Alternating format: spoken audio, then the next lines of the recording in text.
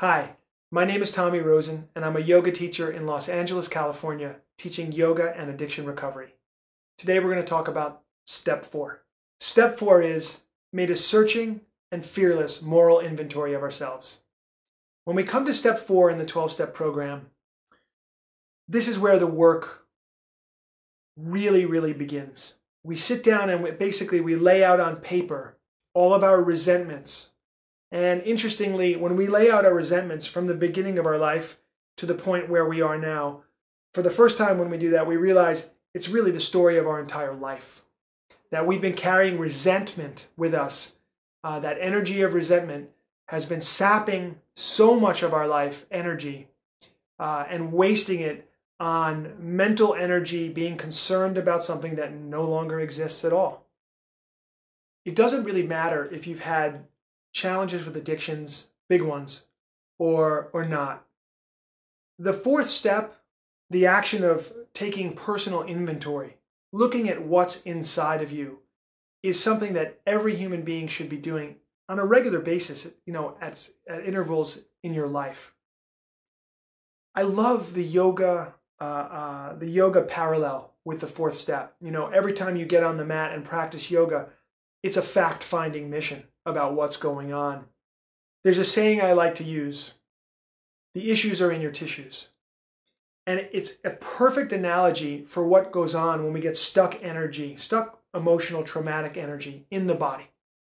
And through the practice of yoga, we actually squeeze those issues, literally squeeze the issues out of our tissues so that we can move forward and progress as human beings. For me, I literally found that before I did a fourth step, before I did the writing and looked inside to see what was there and to clear that stuff out, I literally couldn't move forward in my life. I equally found that without the practice of yoga, I became stuck in ways that yoga basically freed me from. It literally squeezed the issues out of my tissues. So this idea of taking personal inventory, very powerful concept.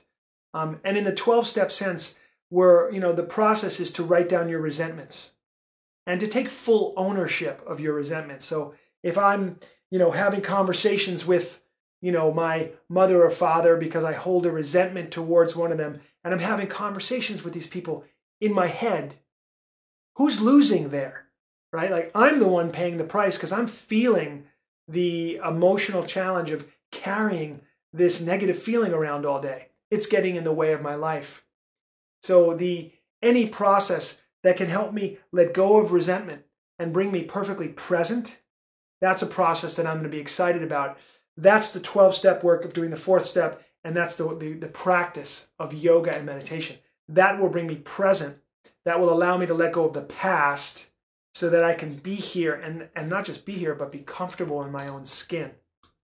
So this fourth step, critically important. So many people spend far too much time, stagnating on this step.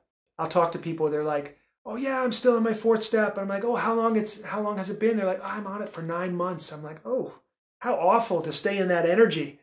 If you're on your fourth step, move through your fourth step. Don't get stuck in your fourth step. And you'll find that the minute you get through it again, the issues will be removed from your tissues. You're going to feel a lot better. I wish that for you. So bring the hands together at your heart and take a deep inhale. And exhale and bow your head. Namaste.